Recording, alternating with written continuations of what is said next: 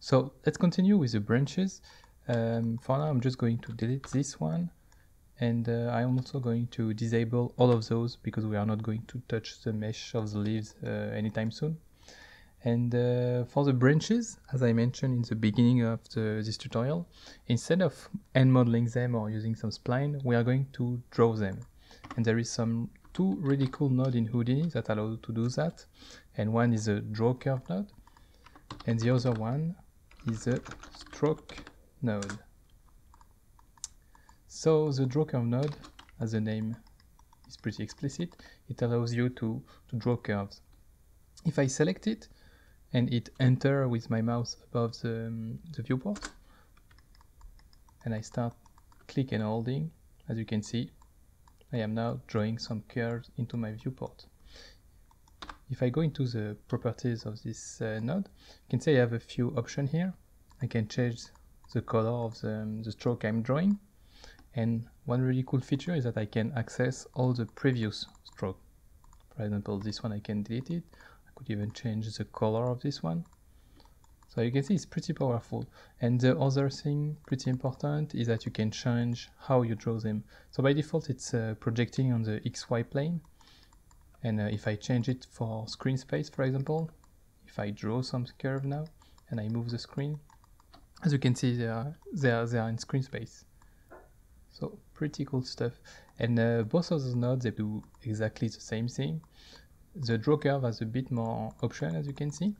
But for what we want to do, we are going to use the draw curve since it's going to be more than enough. So let me start from a clean slate. I'm going to drop a stroke node. And right away, let me rename it to something like branch curves. And give it a nice color here. As you can see, I also switching on and off this property tab. If you hit the P key, you can have this floating property panel, which is pretty handy. You can resize it and everything. Okay, so let's start drawing a base shape for our branches. It could be placeholder for now. We can redraw it any way we want after. But I'm going to select it, hit enter, and just start drawing some, approximate availabe branch shape. Something like this. It doesn't need to be really precise for now. This is more than enough. One thing important is you have to be careful about which way you are drawing. So here I'm drawing always from top to bottom. If you draw from some curve like this and other like this, it's going to mess up some stuff after. So just be careful. Right now try to draw in the same direction. So this is perfect for me. And right now let's just display the points so you can see what's going on. It generated a curve, but the points are a bit messy because it's the way you draw them and the way the computer handles the strokes. It will create not really good looking topology. So what we're going to do, we are first of all going to fuse everything. And what the fuse will allow us is, hopefully it will fuse some of those points here. If I just increase the distance, you see it start to fuse. I don't care if it's a bit messy still, I just want to fuse some of them. As you can see now it's one continuous curve. And after that I'm going to put down a resample, just as we did before with the trace node. So we have a cleaner, smoother topology. And we can, even after, change the resample. It's good enough.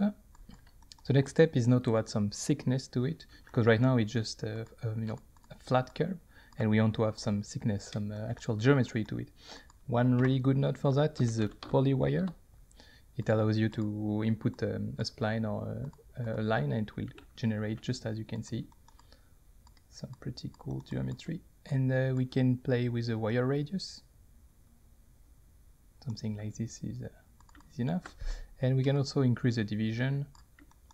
As you can see, right now, there is one thing that's bothering me, is that the end of the branches are basically it's keeping the same width along all the curve. In a few lessons, we are going to learn how to have a tapering effect, to have the end of the branches to be really thinner. But right now, I'm just going to let the wire radius pretty thin and let those ends be like this. it won't be that apparent in the final result. So, but we are going to fix this way later. For now it's okay. And what we are going to do is just add some color to it so we can see it a bit better. Let's call it branch color.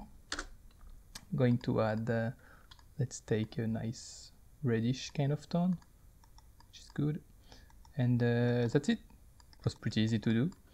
And now we are going to go on to the really interesting part, which will how we are going to copy the leaves onto those branches.